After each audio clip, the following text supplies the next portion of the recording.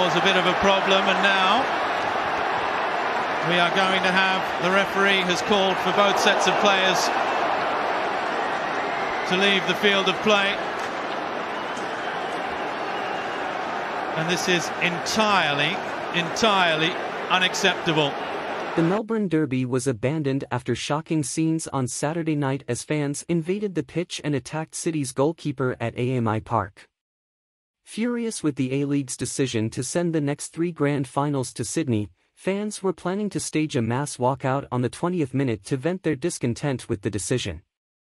However, tempers boiled over, and by the 21st minute, supporters encroached the pitch and City goalkeeper Thomas Glover was attacked, with a bin smashed into his face.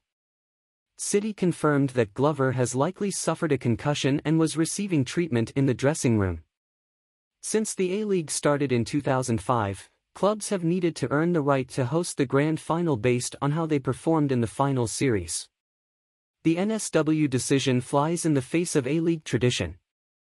This week, supporter groups across the country have lashed out at the deal, worth $10 million, and announced their intention to voice their opposition by leaving games on the 20-minute mark.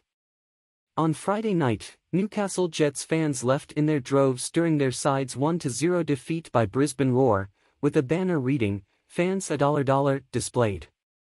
Peak body. The Australian professional leagues have doubled down on the decision despite a huge backlash from fans and football stars that led APL director Anthony Di Pietro to resign.